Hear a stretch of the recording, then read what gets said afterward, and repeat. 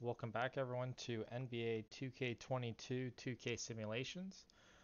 This one's going to be what happens if you draft only power forwards. I honestly think this one's probably going to be the best. The last time we ended up doing it, we ended up doing small forwards, and they got 43 and 39, but just barely didn't make the playoffs. Hopefully, this is the team that can rival the centers. I thought this was going to be the best one all along. So hopefully that ends up doing it. Hopefully we end up getting drafted by a new team. If it's not, then we'll just redo it until we haven't played it. But so far it's 2-2 for East and West. So we'll see if this one's East or West. So in 3, 2, 1, go. So it's Detroit Pistons, one away from the Raptors and us having to redo it. So that's great. So let's see where we end up picking. I'm pretty sure we're gonna hopefully we end up getting a good player. So it looks like we're gonna have two good players back to back. Um, but we have the choice of Siakam, Sabonis. So we'll go with. I feel as though we can go with Sabonis first. He's gonna be our pick, and then second it looks like it's gonna be Siakam. So we'll go with both these guys. Um, and then we'll probably end up. Hopefully we can get John Collins after that. Yeah, I think this one's probably gonna be the most probably versatile that we can get. In terms of like sizes and abilities, I think you can play several different positions with this, but we're gonna have back to back. This is gonna be good and really bad. So we got Aaron Gordon here. Aaron Gordon, I mean, I don't think there's really any three threats here. I mean, other than maybe Gallinari, so we got to kind of pick that. Um, but it looks like Gordon might be the best bet here. Um, yeah, we're gonna go with Gordon here. And then the next pick, since we don't have to pick for a while, it feels though it has to be Clark or maybe even Vanderbilt here. His defense looks unreal, A minus, A minus. So maybe we go with him. Go with the younger guy. Hopefully, we get some of the bigger, better veterans here. But it seems kind of crazy to have yeah, Gallinari and then Boucher. I feel as though that's probably what we're gonna do here. Yeah, we'll do the wrap after. Then we got Boucher. Yeah. Beta maybe actually. He is a 3-point threat. Yeah, we'll go with that. Hopefully Boucher's left. It's a risk, but yeah, I just saw him taken. So it doesn't look like Boucher. How Horford looks like it's the next one. Um, Rudy Gay still in the league. Got PJ Tucker, Marcus Morris. Let's see who else we got here. I mean, they're all pretty close. Trey Lyle, Larry Nance. Hmm. You know what? Let's go with. Let's go. Yeah, PJ Tucker maybe. Yeah, let's go with PJ Tucker here, and then we'll go with probably Morris or O'Neal here. No, we'll go. All right, now we're just gonna go straight for scoring, like short scoring. I don't think size really matters with these guys. Power forward, so maybe not this. Um, Javonte Green maybe looks like the better option here, or Leonard, you know what? We'll go with Leonard here. These two picks in a row is very upsetting. I feel that might actually factor in as well. Lamar Stevens here, he doesn't look like he's that great. We'll go with Torrey Craig for his defense. I don't think it's gonna matter as much.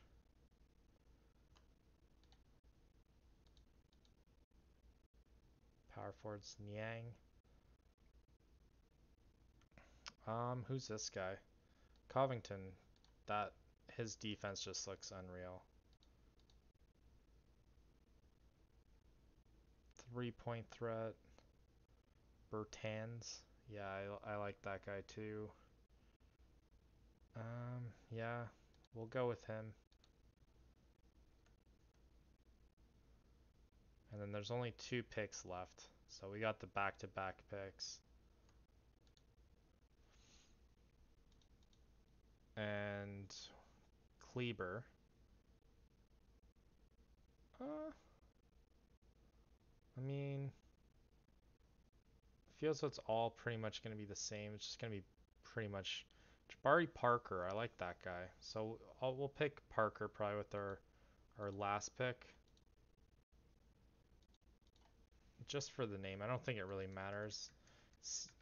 I mean, you know what? Let's go for, if we can't get Giannis, we'll go for his brother. See if that ends up mattering at all. I don't think he's going to play at all, but just as good. So, auto-generate rookies again. Let's kind of look at our salary cap here. 159. So it's not the most, not the least, but Siakam's probably the highest paid. Then Gallinari. So that's probably why we're able to get these guys. Let's look at the coach game plan. So it looks like Vanderbilt ends up getting the point guard nod. Craig ends up getting the shooting guard. Gordon, small forward. Siakam, power forward. And it looks like he is our center. So overall, it looks like a decent team. Our bench is possibly where we're going to end up suffering, but Gallinari, I think, might end up being able to push his way onto the roster for sure. So let's hope for that. If I had to predict, I think it's at least 40 wins, maybe 45. I thought our team was going to be drafted a bit better than what it was. Um, 50 maybe a bit of a stretch, but we shall see. I think 45 is probably a good one. Starting off all right though. 5-2, so already it looks like it's a bit. Maybe can win the most wins in the regular season. I don't think it being in Detroit will have much of a factor. I don't think Detroit are known for their home field advantage there. But 17, 18, and 6. Yeah, you know what? It might. I think 45 at least is a pretty good estimation. Um, but yeah, that looks 25-9. So I feel as though 50 is within reach for sure. Or at least that's what I'm hoping. Then that would make it so it has the best regular season record. Um, but 32, I mean, I think 45 is enough to make the playoffs. So there's that. It looks like they've dropped the last couple ones, so hopefully hopefully they end up managing to get a bit more. They need at least 10 wins to get the mark that I thought. So there's 2 there. No contract extensions. They're just dropping a bunch lately. Jeez. This isn't good. So 45. So Jokic. So 43 and 39 with the exact same record as what we ended up doing last time. Hopefully that means that it's enough to make it to the playoffs. So Jokic, Mobley, Westbrook up here with the sixth man. Giannis always gets an award here. Desmond Bain and Billy Donovan. So let's hope that we end up making it. Doesn't look like any of our guys end up getting all team. Spanis got best forward, so on second team, so that's good. It's good to see that we got at least something. All defense, nothing. Yeah, we got nothing in all defense, and I don't think we had any rookies, so yeah. So Detroit manages to get the 7th seed, so it's going to be another struggle here. Hopefully we end up beating New York. I'd really love it for us to end up making it at least past the play-in. Looks like we got it. So it's against Toronto, which was the last team that we ended up playing. So hopefully we end up making it past it. We'll do just the round here. And it looks like, yep, looks like the power forwards end up beating Toronto. 7th seed against 3 seed here. And wow, for the first time, I do not see Lakers anywhere. So Phoenix, Minnesota, Kings again, and Portland. But Kings are the 8th seed here, not the top seed. And then you got Chicago and Brooklyn. Brooklyn, another one that seems to be coming up pretty often. So let's hope that we end up beat Orlando. So right now, this could eclipse the centers. This will, wow. So here, let's look at it. Portland and Phoenix, Detroit and Chicago. So let's see if we can win this round. And no, Pistons are eliminated in the conference finals. Let's see if we end up losing to the eventual winners. And yeah, Bulls. So it just comes down to luck here. Looks like Bulls end up winning. Jimmy Butler again with an MVP. So it looks like who ends up drafting Jimmy Butler just goes on an absolute clinic. But still, we end up losing to the eventual winners, which means that there's a very good chance that Detroit could have possibly end up winning against the Trailblazers. So we'll end up looking at how well our team ended up doing. We'll just quickly look at the standings here as well. So percentage-wise, I don't think. Oh yeah, well percentage-wise we didn't do that hot. We ended up finishing 7th here. So we'll end up looking at what was our home record. So home record 26 and 15, nothing too special there. Points per game, we weren't at the top. No, we weren't at the top here. Yeah, we were a little bit closer to the mid-range there. But points against, we were towards the bottom, so that's probably what ended up doing it. That was the difference between both of it. You have in the there you go. You have Golden State, who end up having the best record, points for. Here we have Suns. There's another save that we end up doing for that. Lakers had the worst, so that's refreshing. Points against, New Orleans had the had the most against, and then wow, Lakers had the least, but their home record still seemed like it was is pretty decent, a little bit better than what they probably should have. Um, so we'll end up looking at the player stats here.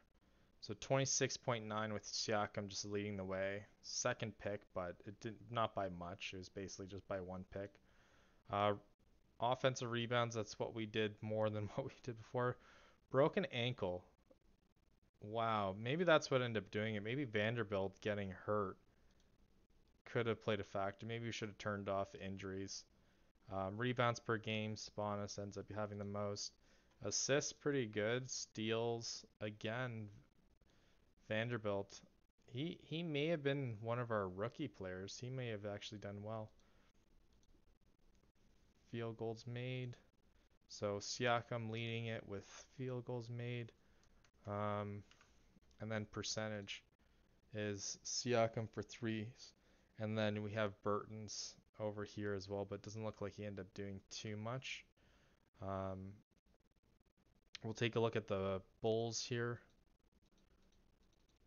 See how well they end up doing, who they end up having.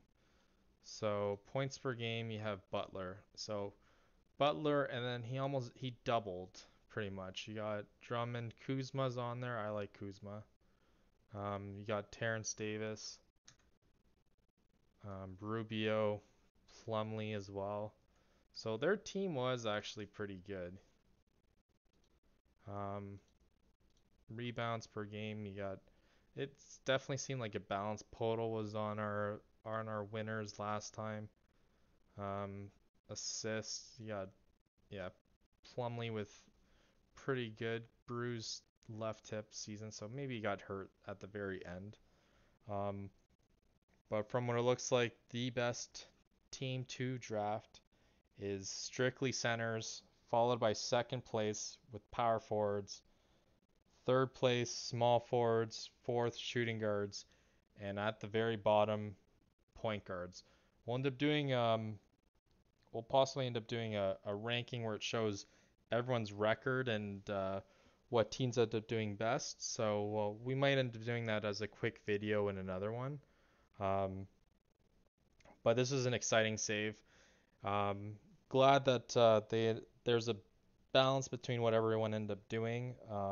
Just looks like point guards kind of got the short end of that. But yes, power forwards did roughly around as much as what I wanted or what I thought they would do. Just 2 wins away from the 45 guess. Um, but still just an exciting save.